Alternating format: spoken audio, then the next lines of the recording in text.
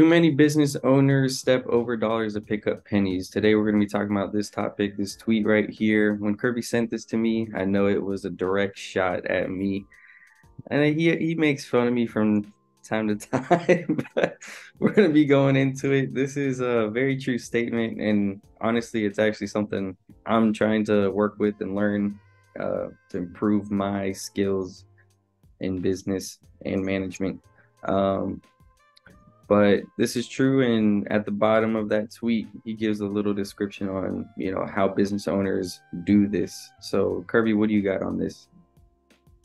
Alex, when I told you this, I never knew it was a slogan, a thing. As you know, I just got on Twitter, a couple months ago or whatever.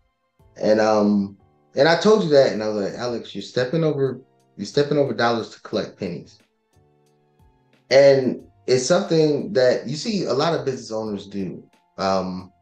Like for me, I try to go for 100% passive. I try to go for it. I know nothing will ever be 100% passive, but that's what I try to go for. I don't want to be in the weeds. What I mean in the weeds, I don't want to be dealing with problems that I could have fixed earlier and deal with them later. I'm gonna give you a couple of examples. So, of course, everybody knows about the notorious fourplex. The notorious fourplex that burned down, it only had one water meter. And before that, before it burned down, me, the owner, was responsible for the water.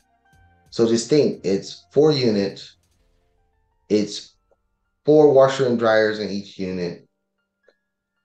And so, people ain't worried about water bills or nothing because they can just spray water all over the house if they want to because they don't have to pay the bill. Just imagine what those water bills look like.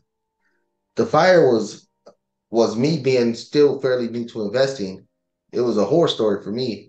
Good thing I had the right insurance at the time, but I was like, oh God, and good thing it was paid off because if I had a mortgage on that thing and then was going through that, I would have lost my mind. But one thing that I did once I had it rebuilt, and I think the rebuild was, in the 400,000 area, it still only had 1 meter.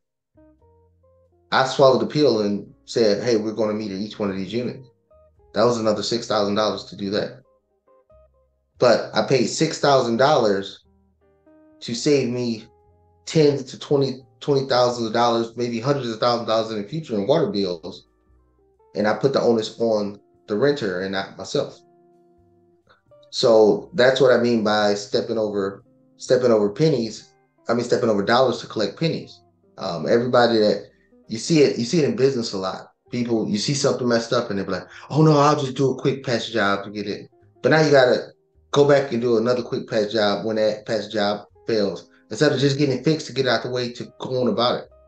So now going back to the fourplex scenario, if I just say no, I don't want to spend $6,000 to meter this separately.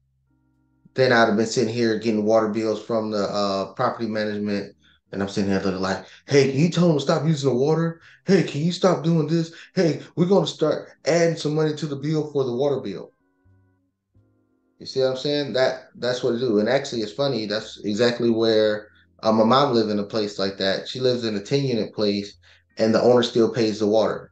He never wanted to spend the money to build it out to meter it separately. Now the water bill is getting high in the area she lives in, and then now on the lease he's adding, hey, we got to raise the rent. Now you got to start paying water.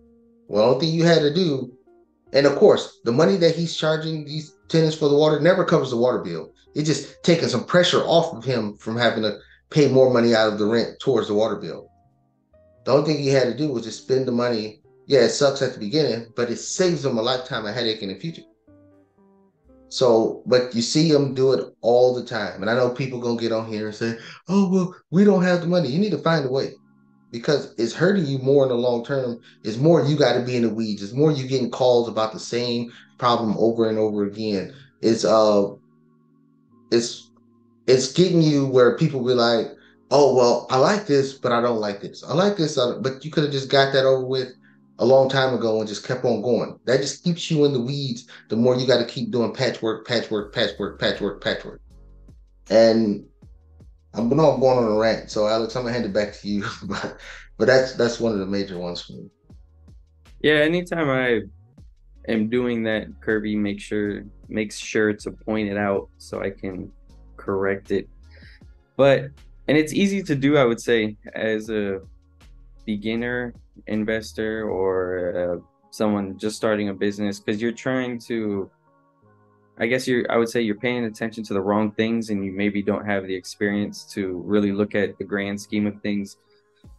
But for someone that owns 10 units like that, you would expect them to know better, but I guess people don't change. But No, no. there's definitely ways that I've seen that you can put in more money to save yourself a headache. And one thing too, especially like you always say, is like just get it all done, like in a rental property, like just rather than having to keep sending contractors out there to make repairs and remodels, like just do everything at once and get it over with, which is true, rather than just hanging on to a property that's falling apart. But Right. Yeah, like real quick, it's like me and AC units. Everybody looked at me crazy because I was like, I'm just buying new AC units. I knew the AC units was older when I bought them because I started doing the math. At first, I was sending people out to fix them, and then it's $800 here, $1,200 here, $3,000 here, $2,000 here, and then I'm like, if I keep sending them out there, the cost to keep sending them out there would have replaced the whole thing anyway. right, So get the crap over with. Rip the band-aid off. Suck it up, buttercup. It's gonna suck for a minute, but now you have more time. You're not getting the phone calls about, oh, this thing happened again, this thing happened again. And then you can have more time to focus on building out what you need to do. Everybody want to get into real estate and business to say that they're an owner, they're a boss, they're in charge, they're receiving income from other people's labor. But long as you keep half-assing it, you're right there in the weeds with them. You're working more. You're doing more work.